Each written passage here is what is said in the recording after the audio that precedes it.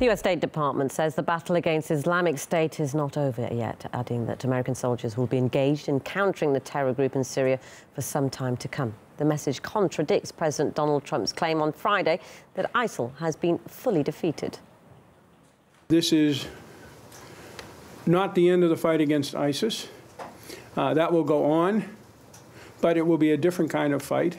ISIS still lives on in various cells and in the minds of many of the people in the areas that we've liberated. Our forces will stay on in very limited numbers in the northeast and Antanf to continue our clearing operations and stability operations against ISIS for a period of time not to be determined at this point.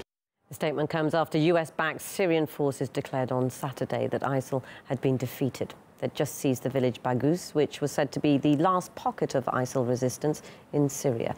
In this video, you can see the remnants of the jihadist camp as well as destroyed vehicles. Prior to the news of the victory at Baghouz, Donald Trump had repeatedly told the world that the caliphate had already been destroyed.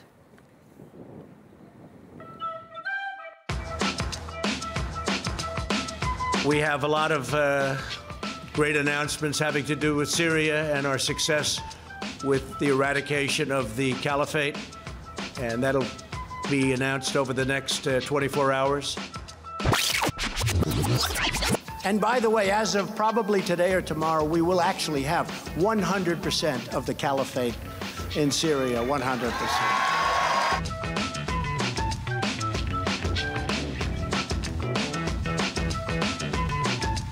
The US will soon control 100% of ISIS territory in Syria. In another short period of time, like hours, you'll be hearing hours and days, you'll be hearing about the caliphate. It's 100% defeated. We just took over, you kept hearing it was 90%, 92%, the caliphate in Syria. Now it's 100%. We just took over.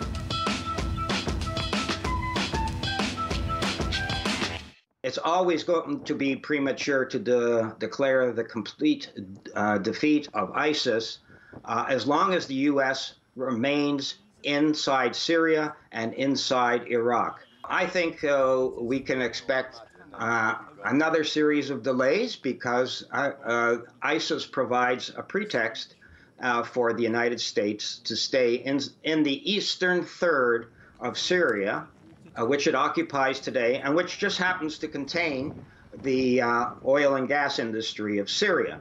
It will continue to use ISIS as an excuse or as a pretext to to occupy parts of the country, to conduct military operations, and so on.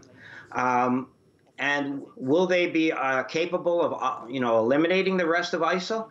Not until the United States gets out and Syria is in charge of the entire, of its entire territory.